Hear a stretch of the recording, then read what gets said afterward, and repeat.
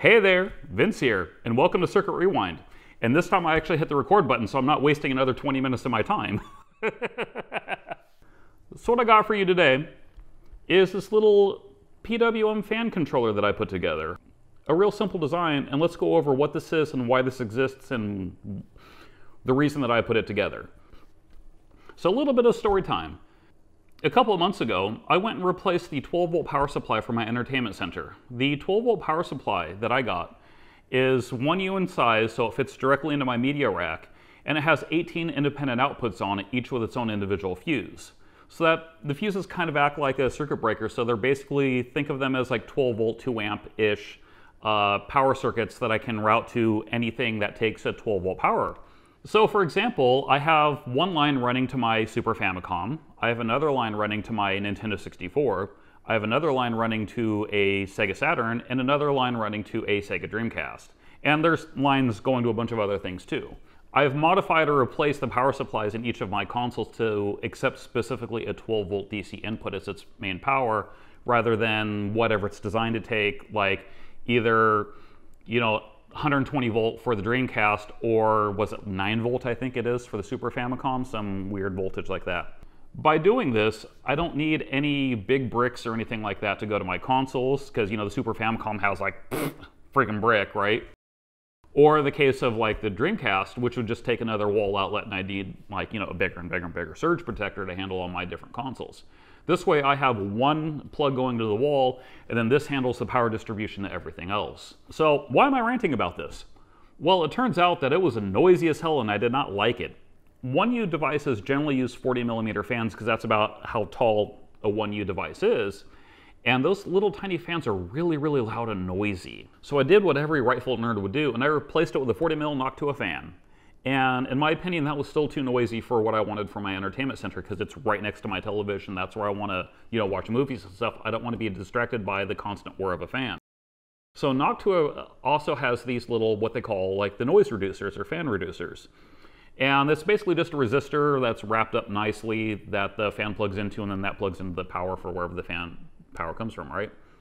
That reduces the current, which reduces the fan rotation speed, which reduces the noise. This still wasn't quite at the level of noise reduction that I wanted, so I wanted to take it one step further. I researched how to actually create that PWM signal that fans use, like on PCs, to control the rotational speed of a fan. And I'm going to get into exactly how that works a little bit later in this video. So I did it there, and then I also put one right afterwards into my GameCube, because I decided to take the fan out of the GameCube when I was doing some mods to it and cleaned it up to let's just slap a brand new fan into it. And I thought that was too noisy too, and I'm like, well, I just put together this PWM fan controller, so let's drop one to the GameCube too. Perfect, done. And it worked great, I love it.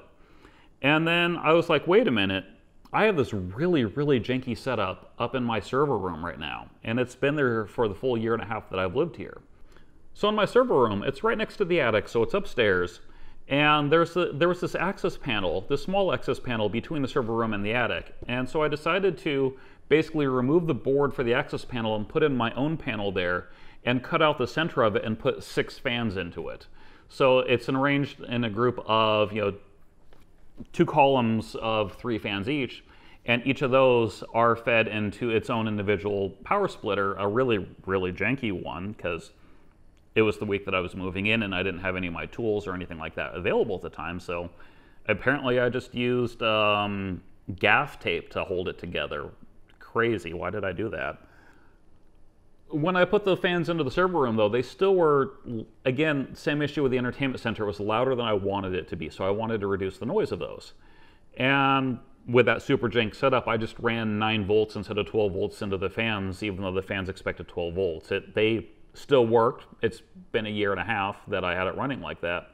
And lower voltage means the fans don't have as much juice, so they're going to spin at a lower rate, which reduces the noise, and yay, we win. But after doing all that research on how to do a PWM fan controller, I'm like, hey, wait a minute, I can do something a lot more professional here. I can actually give these things proper 12 volts and then use the PWM signal to control the fan speed rather than just reducing the voltage.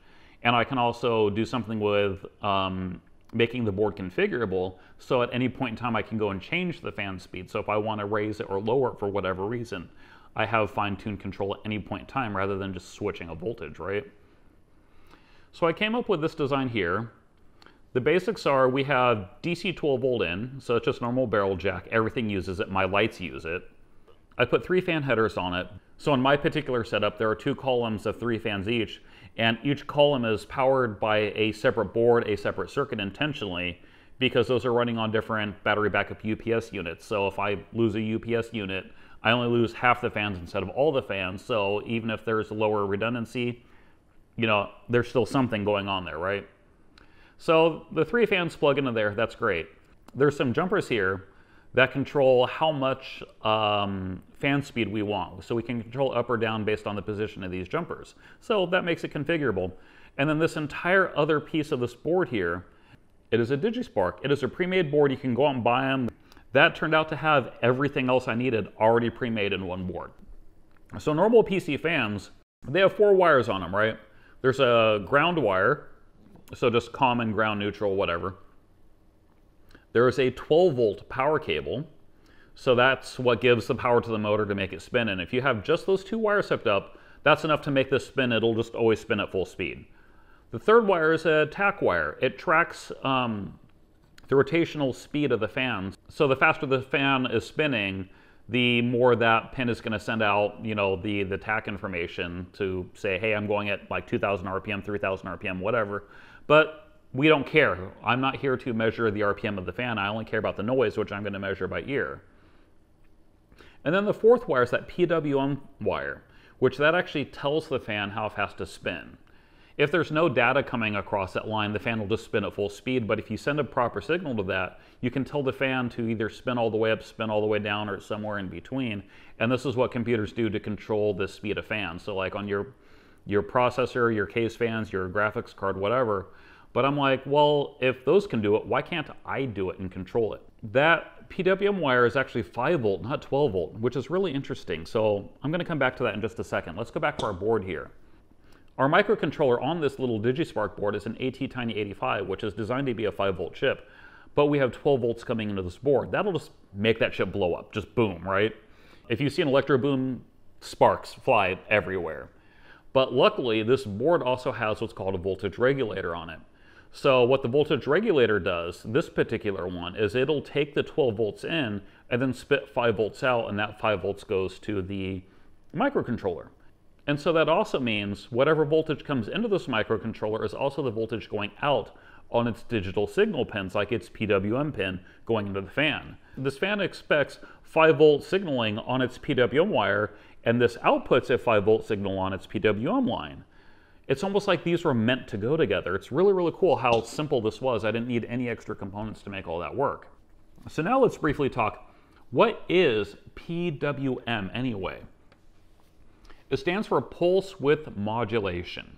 It's a really simple signal if you actually start visualizing it here. So what is a pulse width? There's 2 components to it. We have the frequency and we have the duty cycle. So the frequency, think of it as just like, you know, your normal digital square wave, up and down, up and down, up and down, and then a full up and down cycle, that is, you know, however many of those you fit every second is your hertz. And this fan takes 25 kilohertz approximately. So that means 25,000 ups and downs every second, and that's the signal it takes. And you may think that's a lot, like, you know, 25,000 cycles, that's a whole bunch, right? But this microcontroller, its processor runs at 8 megahertz at its lowest setting. So that's 8 million cycles up and down. Or if you think of like your smartphone or your desktop computer, that's in the gigahertz range. So that's literally billions of cycles up and down every second. So 25,000, nothing for computers, even old computers. Super perfect, they can just do it. What exactly is that cycle? You're probably used to seeing digital cycles or, you know, digital clocks being this perfect up and down square. Well, let's start off with a 100% duty cycle. That's actually just a straight line, high voltage, straight across, like it's just always on. Now the inverse, we have a 0% duty cycle. That is just a flat 0 or low signal all the way across. Those are real easy. A 50% duty cycle will give you that perfect square, like half the time it's up, half the time it's down, and that's probably what you're used to looking at for normal clock cycles or clock graphs. But now let's add 75% to this. So you can now see that the line with 75% duty cycle, it's actually up 3/4 of the time and then down 1/4 of the time. So it's still the same amount of up and down, like if you count them and where the up and down occur at, it's still that same 25 kilohertz. But now we spend more time on the up cycle and less time on the down cycle.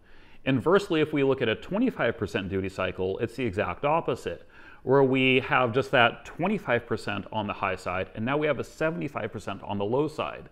And so that's what a pulse width is. It's how wide is the pulse within that particular frequency, in our case, 25 kilohertz. So by controlling how long the high and low pulses are on this particular output, that controls how fast the fan is. So 100% duty cycle is full fan speed. 0% duty cycle, the fan is off. 50%, the fan is going to ramp down to 50% of its max speed, and so on and so forth. So using this, we can now control the speed of the fan. It actually turned out to be really, really simple to put this together. And now I have proper noise-reduced fan speeds in all of my equipment around me. It's really, really awesome. So I decided to wrap it up in a nice, neat little package, and so this is what came of it. If you're interested more in this project, I'll have a link in the description below to a GitHub repository that'll have the source code for the DigiSpark. It'll have the PCB information for the circuit board. If you like this kind of stuff, let me know.